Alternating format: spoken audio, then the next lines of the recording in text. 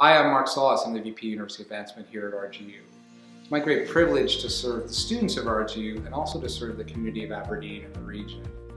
It's also given me great insight into the level of commitment that the academic staff have here, the staff as a whole, and even our community supporters in ensuring that we at RGU stay true to our commitment.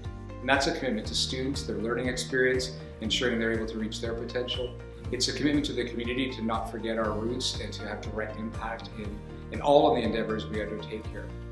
It's for that reason that I'm pleased to be a donor to make my first gift to RGU as part of Giving Tuesday.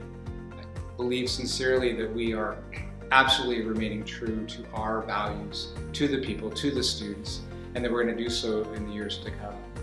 I hope that you'll join me in considering a gift to RGU, to the students, as part of Giving Tuesday, and look forward to engaging with you over the years to come as well.